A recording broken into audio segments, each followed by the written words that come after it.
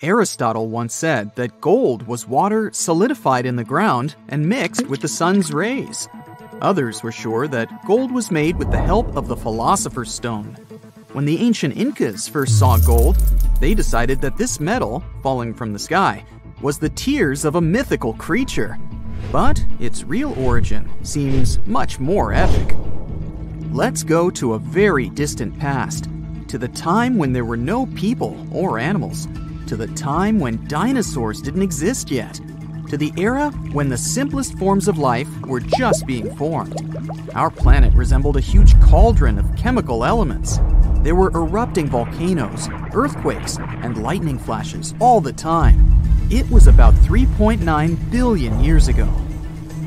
During this period, huge asteroids flew through our solar system. They fell on Mercury, Venus, Earth, and Mars.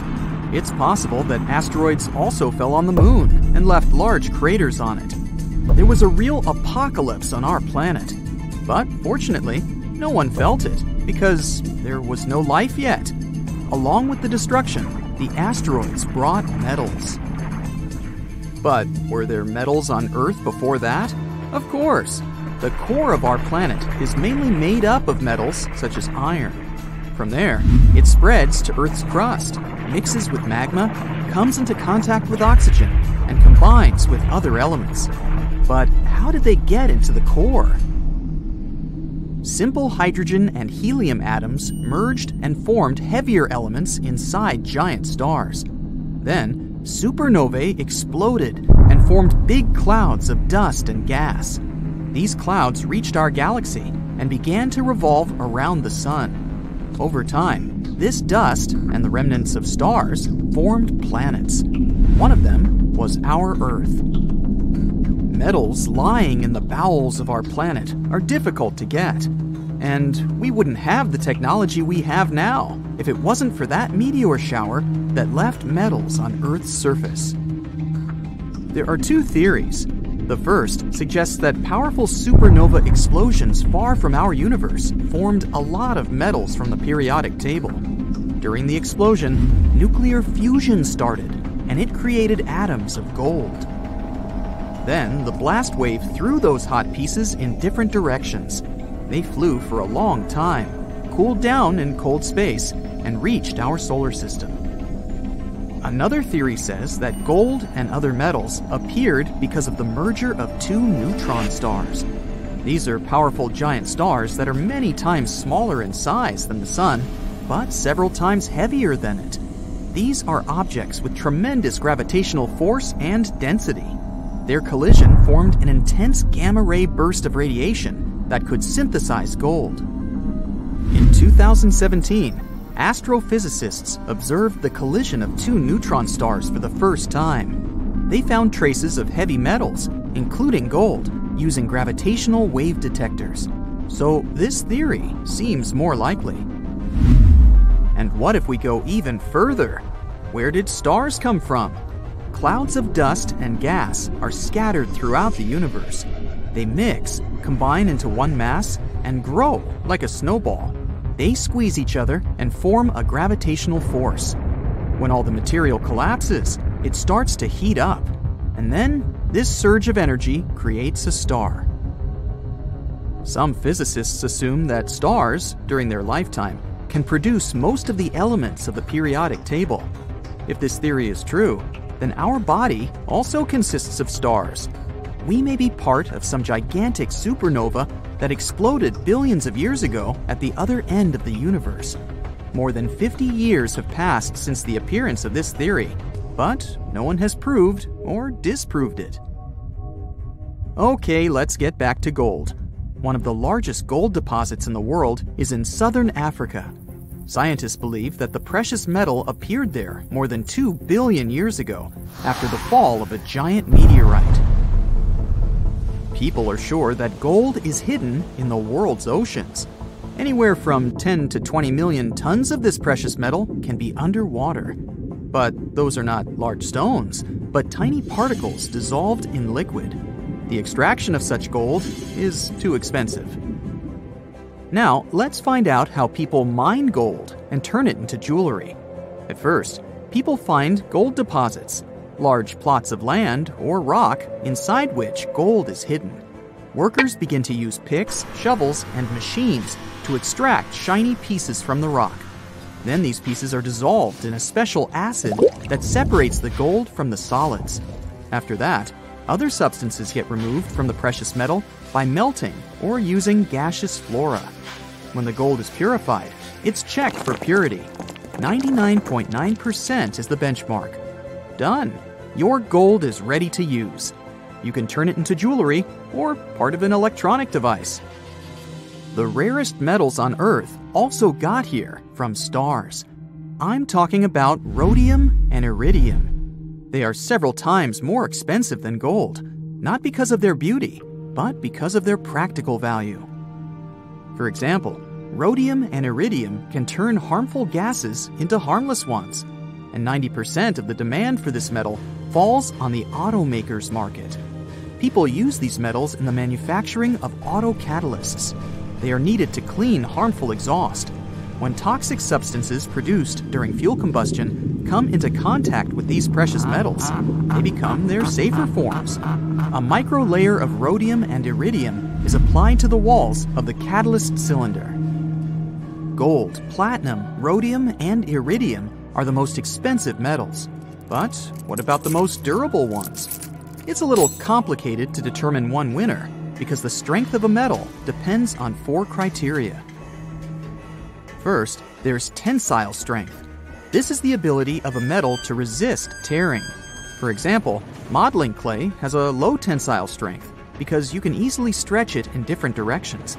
Among metals, tungsten is perhaps the most difficult to stretch. Another criterion is compressive strength. This is the ability of a metal to resist compression. And here, chrome is one of the strongest. The third criterion for the strength of metals is yield strength. To test this, you need to make a rod or beam from any metal and then try to bend it and break it. The metal that shows the greatest resistance has a high yield strength level, and titanium is pretty good for that. And the fourth criterion is impact strength. This shows how strong the metal is when it gets dropped or hit. In this regard, iron shows a good result. Each metal has its own strong and weak sides. Chrome, for example, has a high resistance to compression, but it's weak if you try to stretch it. Therefore, people make metal alloys to combine their strengths. Okay, we've learned about the rarest and most expensive metals. And what about other elements? What's the rarest substance in the world? Meet astatine, the rarest element on the planet. There are about 0.8 ounces of this substance found in the whole world. The rate of its decay is equal to the speed of its formation. Therefore, the amount of the substance in nature doesn't change. People discussed it in the 1800s and discovered it at the end of the 19th century. But even now, after so many years, we know little about this element. In 1869, the creator of the periodic table, Dmitri Mendeleev, learned that there was a certain substance numbered 85 in the group of halogen elements. This group of nonmetals includes such substances as fluorine, chlorine, bromine, and iodine. So astatine is considered the heaviest of all known halogens and most similar to metals. It has a low melting point and conducts heat and electricity poorly. It's brittle in solid form and has a dark color. Even today, scientists don't know all its properties. It's almost impossible to find it in nature, but chemists have learned to synthesize it artificially. People don't know how to use this element because it's too radioactive. But in some laboratories, scientists conduct experiments using astatine to treat thyroid diseases. Among all the planets of the solar system, our Earth is unique, since it's the only one that has developed life. But what if we got a competitor? What if a second Earth appeared out of nowhere? Then there would be 2 different scenarios. The first is the destruction of both planets, and the second has an unexpected but pretty logical ending. But let's start with the catastrophic scenario. The second Earth with the same conditions could only exist if it received absolutely the same amount of sunlight as our planet. The orbit that our Earth follows is perfect for getting the necessary amount of solar heat. If we were a little further away, the entire surface of our planet would resemble Antarctica. And if Earth were a little closer to the Sun, we'd all live in a huge desert, inhabited by very few living beings. So, for the second Earth to be identical to ours, it would need to follow the orbit of our planet. Two massive objects can exist close to each other. The union of Earth and the Moon is a great example. But if the second object was as heavy and huge as our planet, there wouldn't be enough space for both of them. The gravity of two Earths would be a huge problem. The two worlds would collide because they would be pulled toward each other. This process would last for hundreds of millions of years. And in the end, the two planets would transform into one giant world. And their remnants would be flying around the newly formed planet, resembling the rings around Saturn. Or one of the planets would push the other out of its orbit. In this case, one of the Earths would hurtle toward the Sun and burn like a match in its atmosphere. It's also important to remember that Earth is moving at a speed of 67,000 miles per hour at all times. This is more than 80 times faster than the speed of sound. And now, imagine two huge planets that are flying toward each other at such a speed. Even a microscopic organism living in the mouth of a volcano wouldn't stand a chance to survive the collision of two Earths. Even the Moon would be torn to pieces by the blast wave. But let's imagine that Earth's twin is following another orbit, somewhere between Mars and Earth. Even in this situation, people's lives would change forever. By the way, the theory that Earth might have a twin appeared long ago. Scientists of the past believed that the second planet could be hiding on the opposite side of the Sun. Thanks to modern technologies in astronomy, we know this theory isn't true. Otherwise, our telescopes and other equipment would have already caught some signals from this planet.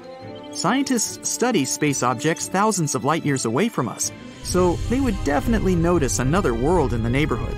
But anyway, let's imagine that the second Earth does exist, and we've discovered it recently. The entire field of astronomy and astrophysics will immediately receive hundreds of billions of dollars in funding. The study of Earth's twin will become a priority goal for people. Experts will put forward hundreds of hypotheses about what the second Earth looks like and what's happening there. The planet is almost at the same distance from the Sun as we are. This means the weather must be the same there. Soon, scientists find out that Earth's doppelganger has liquid water and continents, but they aren't like ours. Their shapes and location are different. Most likely, life exists there too. But what is its origin? There's a hypothesis that life on our planet appeared thanks to amino acids brought here by a meteorite. It's highly improbable that the same thing happened to another world. Life most likely emerged there in a completely different way.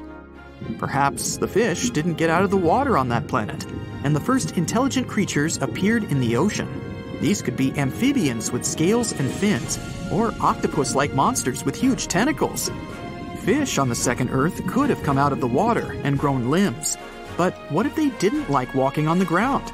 Then, this world might be inhabited by intelligent bird people. Or, life could have originated deep in the soil. Then evolution would create humanoid moles, or highly developed worms. To find out for sure, scientists send a rover there. A similar mission to Mars was a success, so there shouldn't be any problems with this one. People on Earth are waiting. What will the rover find on the other side? It will take several years for the ship to get there. Strangely, 2 days after the launch, it returns. But wait, this is not our space probe! All this time, the inhabitants of the second Earth have been watching our planet too. At one point, they also sent a probe. It's made of the same materials as ours. It has a camera and a recording device. But people are worried because the rover looks similar to a mechanical spider. Can it be that giant tarantulas live in that world? Scientists understand that we need to communicate. We send our guests a radio signal with some information about our civilization. They catch this message and send their own. It contains strange symbols that resemble scratches. Linguists all over the world are trying to decipher it. Meanwhile, astronomers send the guests a recording of human speech. A few days later, our satellites catch a message from our space neighbors with their voices. Scientists are about to play the recording. The whole world is listening with bated breath. And it's a growl. A terrible and absolutely incomprehensible growl. It has pauses and an unusual rhythm, but it's nothing resembling human speech. The whole planet is panicking. All countries are preparing for an invasion. The most important thing now is to build shields to protect the planet. No one can decrypt the message. It's possible that our neighbors can't understand us either. People make a last attempt to establish some contact. We send a video to explain to our guests with the help of gestures and signs that we only want peace and collaboration. The answer doesn't take long to wait. Our satellite receives their video file. Scientists play back the recording, and it's shocking! We see dinosaurs in robotic suits! Life on the second Earth has been developing in the same way as on our planet. But the infamous colossal meteorite didn't fall there. Over millions of years of evolution, dinosaurs have become sentient. In the video, they're growling and pointing with their claws at the picture of our Earth. Then they start growling even more loudly and... is it laughter? The recording ends. People consider this the announcement of the invasion. Several years have passed. During this time, scientists have exchanged messages with dinosaurs several times, and it seems we're beginning to understand them. It turns out that the reptiles also want peace. They say that their planet was once inhabited by humanoids similar to humans, but a massive flood wiped them away. Dinosaurs managed to survive and evolve into intelligent beings. It will take many years before people set foot on their planet, and when this happens, humanity will feel relieved, realizing that we're not alone. But what if there was no intelligent life on the second Earth? People would also be happy. We would know that we'd always have another home. Perhaps we'd start exploring Earth's twin right away, or begin mining its resources to replenish ours. In any case, our lives wouldn't change immediately, because that land would be too far away from our planet. Dozens of generations would pass before people begin settling on the second Earth. Our homeland planet would be losing more and more resources, so everyone would want to move to a new world. In the beginning, only the richest would be able to do it, but with time, space travel would become cheaper. People would probably invest a lot of money to build a paradise on the second Earth. If this happened, we'd be visiting this world during our vacation to breathe fresh air and enjoy nature. In any case, the human population would grow. This means that sooner or later, the second Earth would become as loaded as the first one, and then people would start searching for a new home among the stars. By the way, if any life exists on a planet similar to ours, it's likely to look like octopuses. There's even a theory that octopuses came to Earth from some other world. Any animal has several evolutionary stages of development. For example, elephants and mammoths descended from one common ancestor 5 to 6 million years ago. Looking even further, almost all mammals evolved from one ancestor they shared with reptiles. Each species has been changing over millions of years. But not octopuses. They suddenly appeared on a family tree. From the point of view of evolution, squids would have to evolve into octopuses millions of years from now. But look, they're already here. Besides, octopuses are incredibly smart. Their genetic code is much more diverse than the human one. They may be visitors from another planet that is similar to ours. But of course, this is only a hypothesis. While choosing the best metal to use for goods exchanging, our ancestors considered many different types. Gold seemed to be a good choice since it's resistant to corrosion and you can melt it over a flame, which makes it easy to stamp it as a coin or work with it in any other way. Gold is not that rare, but is not easy to find and extract in larger amounts with pre-industrial technology. Geologists believe most of the gold on our planet came from space with meteorite storms more than 2 billion years ago. It's one of the densest metals on our planet, and humans have mined around 180,000 tons of it by now. If you want to tell if the diamond you're holding is real or fake, breathe out on it. The genuine diamond will remain transparent, while the fake one will get foggy. There are more ways that you can shuffle a single deck of 52 cards than there are atoms on our planet. Hippos spend around 16 hours a day in lakes and rivers to protect their bodies from the hot sun. They're pretty good swimmers, but most of the time, when it seems like they're swimming, they're just walking or standing on the lake floor. The Sahara Desert used to be green because of constant changes in Earth's orbital rotations. Around 11 to 5,000 years ago, Sahara transformed after the end of the last ice age. Sandy dunes slowly became greener because of vegetation growing there. Caverns turned into lakes. Around 3.5 million square miles of the northern part of Africa was green, which attracted such animals as elephants, hippos, antelopes, and others. The definition of a desert includes low precipitation, which means very, very rare rainfall or even snowfall. Back in 1979, Sahara got covered with snow for the first time when there was a half-hour-long snowstorm. A long time ago, before trees were here, our planet was covered with giant white mushrooms. They covered most of the surface and were 3 feet wide and 24 feet tall. A bolt of lightning can reach more than 50,000 degrees Fahrenheit. That's 5 times hotter than the surface of the sun. One pineapple plant flowers only once and gives just a single pineapple, and it can take 3 years for this fruit to grow and ripen. In the 18th century, import fees for pineapple were so high that having one at home was a symbol of wealth. People would buy one and display it without eating it and enjoying its taste. We could fit the entire population of our planet in Texas without making it too crowded, since there would be 330 square feet per person. The area of Texas is almost 270,000 square miles. If you accidentally forget you have a honey jar inside and someone finds it a couple centuries later, they will still be able to eat it, because honey is one of those foods that can be preserved for a really long time. Honey is rich in sugar and contains little water, so bacteria can't grow there. It also contains hydrogen peroxide that prevents the growth of microbes. Scientists even found 3,000-year-old and still perfectly edible honey while excavating Egyptian pyramids. Some other things that can last almost forever are white rice, vinegar, soy sauce, and dried pulses. A bookworm is not just an expression for a person who's really into reading books, but an actual insect that eats microscopic mold and makes holes in poorly kept books. Stoats, also known as the short-tailed weasel, have specific tactics to catch rabbits. They jump, spin, and twist around, which is like they have some kind of dance performance to get their attention. Rabbits start enjoying the show while a stoat is getting closer. Bubble wrap was initially meant to be wallpaper. The creators wanted to invent plastic wallpaper with some kind of paper backing. Another kind of bubble wrap is performing hip-hop while covered in lots of suds. I made that up.